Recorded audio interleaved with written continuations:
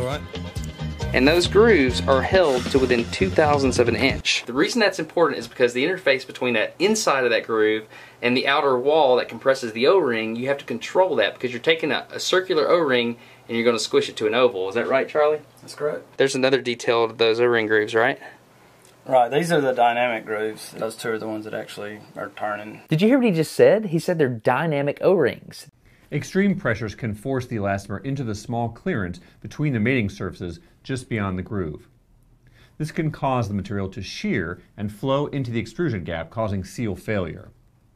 Dynamic applications can hasten extrusion, but high pressure in static applications can have the same effect. Did you hear what he just said? He said they're dynamic O-rings. That means there's a shaft running through it, actually rubbing on the O-ring. So you've got the air that you're breathing as an astronaut, right? And it's being held back from the vacuum of space by two little bitty O-rings. That's incredible. So this design that you made 20 years ago is still being operated today flawlessly. How does that make you feel? I hope it's flawless. Soon I'll be showing you my face. Okay. So we call it a shutter that protects the windows from micrometeorites. Okay. The shutters are closed, the windows are protected. And also thermally insulates the windows from the radiation environment of space. So can you shut these things from the outside? No, you can open and close it from the inside. Oh, okay, wait. On the inside, you're throwing a lever or something, and it's open. On the outside. On the outside. How do you do that and maintain a pressure seal between them? O-ring type seals. No, you don't. With a rotating shutter. All our hatch seals are O-ring type seals. Yeah, but how? My brain's You have a whole series of O-rings in here, and a shaft that you rotate. So, I mean, like on the space station, how many of these would you have? 7, because we have 7 windows. What happens if you get a leak on that? Then you have a leak. You just have a leak. And what you would do is... lose air. Yeah, you would probably seal the whole cupola off. And then there's probably a plan, I don't know off the top of my head, but there's probably a plan for replacing the mechanism. Might require a space swap. So my question is, how can you operate a lid on the outside of the space station by manipulating something mechanical on the inside of the space station without losing air pressure? Soon I'll be showing you my face. It's called real good engineering. Okay, you heard Don Petit. Face. Before going into the simulator, I took a look at the pictures from the launch pad, saw all the icicles hanging, and said to myself, oh well, no way they're going to launch today, it's much too cold. At 11:39 Eastern, twice the speed of sound, the Challenger's fuselage breaks apart from the inside out. It wasn't until several weeks later that all of the discussions about the O-ring came out. There was a groove which the O-ring, both the primary and the secondary O-rings, fit in those grooves. The requirement for it to move quickly is why it was dependent on temperature, because lower temperatures, less flexibility, and not so rapid reconfiguration of the O-ring. Each window has a handle that looks like this, and you just turn it, obviously in the closed direction if you want to close the window. And here you can see the window coming closed, or the shutter. And when you get close to the end, to the closed position, you kind of want to be careful because there is no bumper, so you don't want to hit the structure real hard. It's a direct mechanical connection. Shutters can only be operated manually. And it's kind of cool to think that, you know, there is this shaft that goes sort of through the structure. The other side is in outer space. It feels cold, but the regular metal cold, not really, really cold. In terms of the space shuttle, I think the glass transition temperature is an easily characterized parameter. One can use a technique called differential scanning calorimetry, for example, to know exactly where that temperature is. Therefore, you have a pretty good idea of what temperatures you want to keep away from in terms of this material transitioning from this very resilient, flexible state, which is obviously needed for an O-ring, to this very brittle state where the material is not going to respond and change very well. And the main problem is that this rubber idler wheel is hard as a rock. It's lost all of its flexibility. And one of the solutions I saw mentioned is Goo Gone. So I'm going to get a cotton swab and put some Goo Gone on this and see if that softens it up. Well, I don't know how that Goo Gone is going to work on the idler wheel, but it did a great job of removing the rubber residue from the motor spindle there. Okay. So this is a fairly common thing we see. This is what you call belt goo. The belt's decomposed and turned into tar. And it's also all over the rim of the platter. Looks like it's been ground into the plinth a little bit.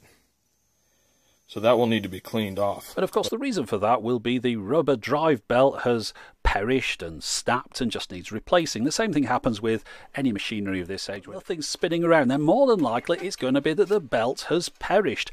And of course that's the scenario we've got here. You can see the belt hanging out of the machine. I'll just pick this up. After a certain amount of time, these belts just disintegrate. You can see here I can just pull this apart with no effort at all. So that's obviously needs replacing.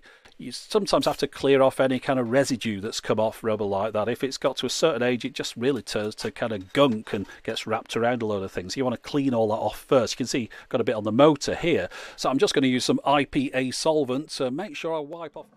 You've seen this in my other videos. See where that belt was laying around here? You see the pattern of where it was laying. The stuff turns to tar basically over time and just gums everything up. So in the top here, which has a belt in it, which luckily hasn't perished. This is of course what happens with old rubber belts in things. They get this stickiness, they perish as it's known, and they lose their elasticity as well. So the belt is completely melted. These little rubber grips, they started getting sticky and leaving black marks everywhere, and this was really going to stop me from using it. And when they first made them, they had a rubberized coating on them, which over time perishes and it goes horribly sticky. It's a horrible mess. Several things I bought that have this rubberized coating on it, and after time it starts to deteriorate and get sticky. You can see this one's like totally melted. Have you ever had a piece of rubber that is sticky, and you can see that the rubber has deteriorated? Plastic pieces like this right here, they put a soft, they want it to be like a rubber touch feel, and then in the heat, then that rubbery touch, I don't know if it's a spray-on or a glue-on, adhesive, whatever, it gets really gummy and really nasty. And solving the problem of this constantly disintegrating rubber. To rejuvenate the rubber on. It was an IBM ThinkPad from the early 2000s, and they used a rubber coating on it to give it better grip, I think. What basically the deal with this rubber was is that it just felt really sticky and really nasty, and you know, it was basically it was deteriorating. So whether your car is new or has some miles on it, the rubber seals around your door, trunk, sunroof, any of these areas can get worn down and then begin to leak over time. So with a little bit of TLC and regular maintenance, you can keep them fresh and new for years. There's probably a plan, I don't know off the top of my head, but there's probably a plan for replacing the mechanism. It might require a spacewalk. Traveling to space continues to be one of the most dangerous things humanity's ever done, and space agencies want to do everything they can to minimize that risk. First, they fixed the problem with the O-rings, adding an additional ring to each link between the sections, as well as heating pads that made sure they stayed above 24 degrees no matter how cold it was outside. Okay, we found what might be the most critical part of the entire drawing package. This is the inner shaft. And you can see right here there are two grooves. First, they fixed the problem with the O-rings, adding an additional ring to each link between the sections. And you can see right here there are two grooves. As well as heating pads that made sure they stayed above 24 degrees no matter how cold it was outside. It feels cold, but the regular metal cold, not really, really cold. On January 28th, it was more like 2 degrees. And some of the engineers working on the shuttle knew that colder weather was a problem for the O-rings, the rubber seals that hold together the 4 sections of each solid rocket booster. When it got too cold, the rubber wasn't as flexible, which meant that the fuel could leak. So my question is, how can you operate a lid on the outside of the space station by manipulating something mechanical on the inside of the space station without losing air pressure? It's called real good engineering. Soon I'll be showing you my face. That means there's a shaft running through it, actually rubbing on the O-ring. So you've got the air that you're breathing as an astronaut, right? And it's being held back from the vacuum of space by two little bitty O-rings. Constantly disintegrating rubber. All right.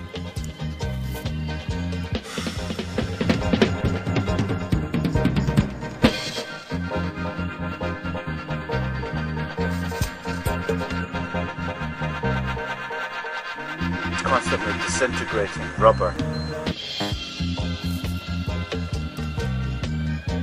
Constantly disintegrating rubber.